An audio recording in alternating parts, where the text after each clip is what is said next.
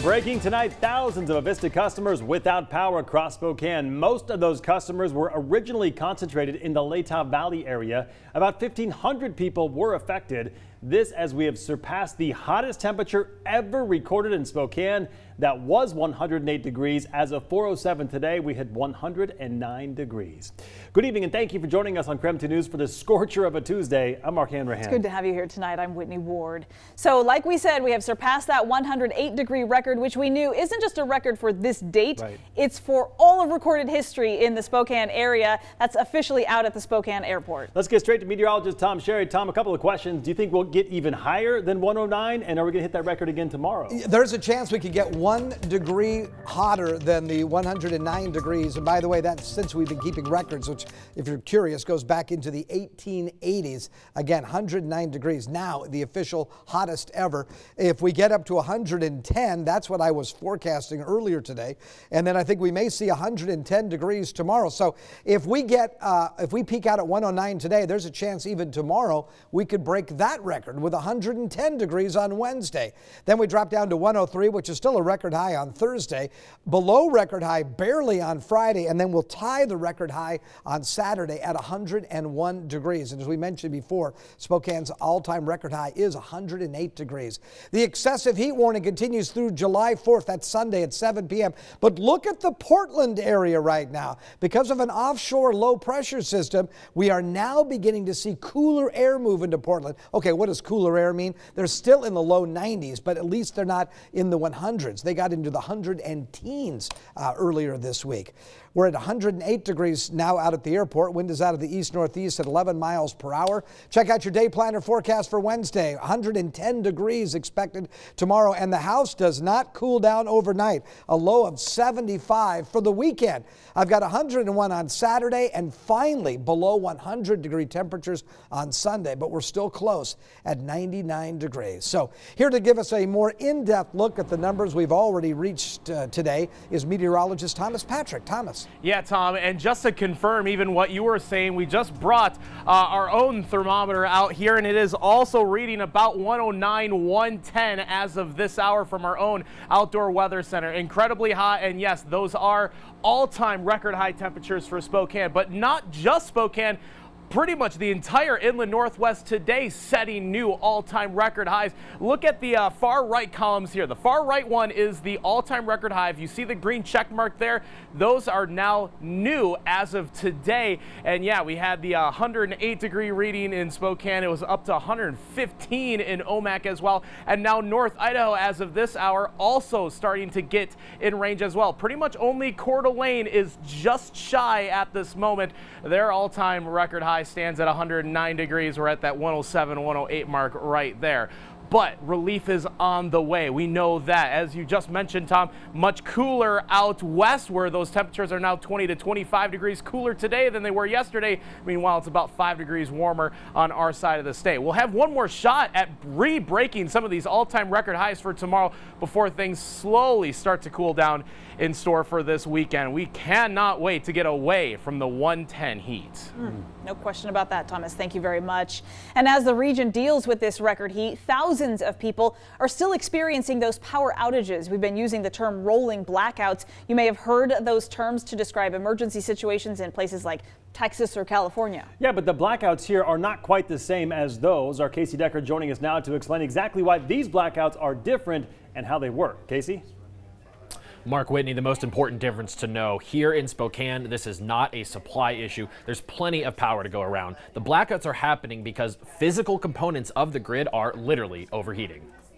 In Texas last winter, freezing temperatures drove up demand for power, but the companies there didn't have enough supply to meet that demand, so they systematically cut power to neighborhoods on a rolling basis to lower demand on the system. And the idea was that basically everyone would share some of that burden. It was a similar situation in California last summer where high heat drove up demand. Again, the rolling blackouts were universal. They were intended to affect basically everyone, regardless of their individual conditions or power usage.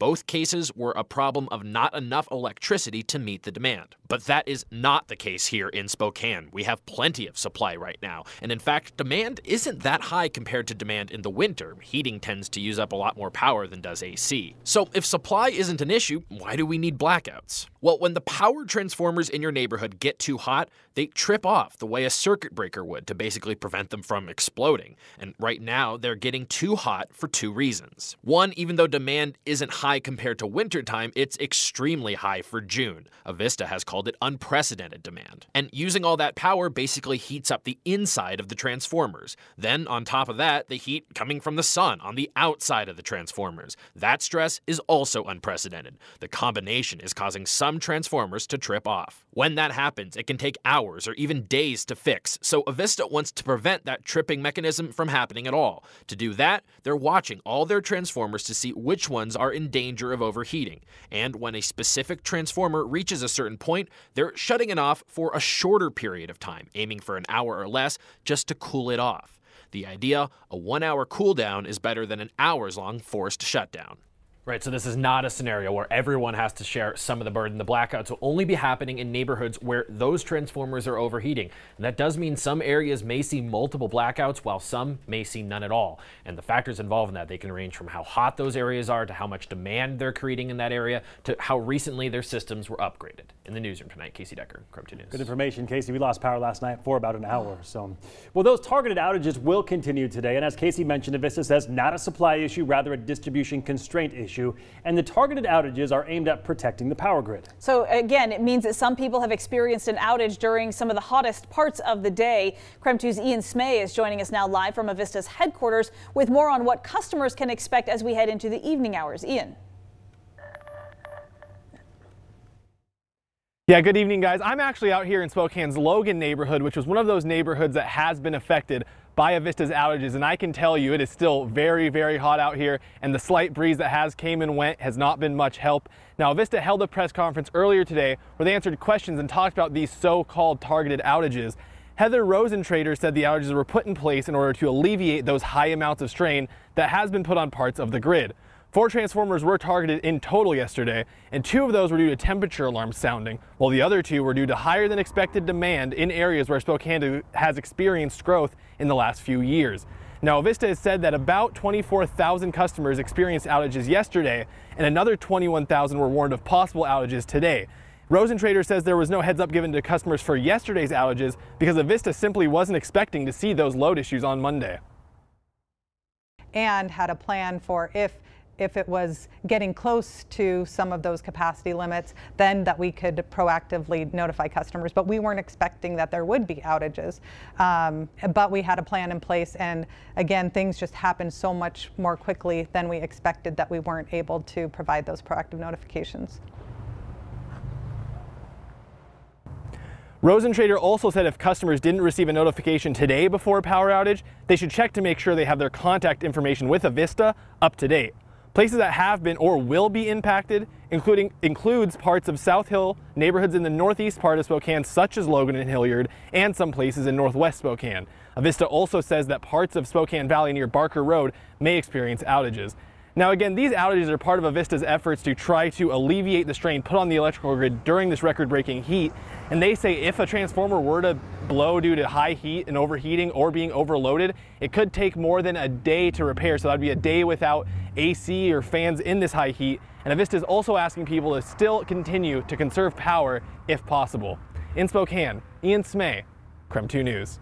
All right, Ian, thank you very much. And just within the last hour, Eastern Washington Congresswoman Cathy McMorris Rodgers issued a statement about this ongoing heat wave and the importance of reliable energy and power. It reads in part, keeping the lights on is needed for a prosperous society, and it's key to lifting people out of poverty and improving our quality of life. She goes on to say it's not just about keeping the lights on. Right now in Eastern Washington and across the Pacific Northwest, it's also about keeping the fans and air conditioning on too. She was talking about her concerns with the Clean Future Act. We'll have more on that as well as the Congresswoman's extended statement coming up tonight at 6. In the meantime, with this unprecedented heat wave, Spokane starting to see those targeted outages with temperatures way over 100 degrees. So we spoke earlier with Emily Brown from the Washington Utilities and Transportation Commission to tell us more. Right now, what we're experiencing essentially are just record temperatures. And when that happens, that means there's also a record demand for energy, not only as folks are trying to cool their homes, turning on air conditioning units, but the heat outside heats up the equipment as well. So what we're really seeing is just unprecedented and record heat that's impacting our equipment. So this, of course, comes after Avista turned off power for tens of thousands of customers already this week between yesterday and today. The system experiencing a new peak demand. They said again that equipment was at risk of failing amid this strain of high temperatures. At the height of the outages yesterday, about 9,300 customers were without power. And if you are struggling to find a place to cool off this week, Spokane Public Schools is opening Regal Elementary and Sheridan Elementary as new cooling centers.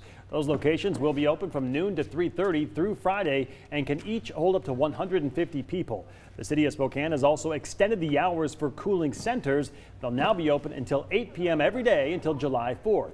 There are about 150 to 200 shelter spaces open system-wide. The cooling centers are open at the Louvre Carousel and Spokane Public Libraries. The Cannon Street shelter also has some drop-in day space available for people experiencing homelessness. And take a look at this. WashDOT crews have started to see pavement buckle on Highway 195 north of Colfax. The road is open and crews anticipate that they will be able to start making repairs early Wednesday morning, they said. They ask that you please use caution throughout that area in the meantime.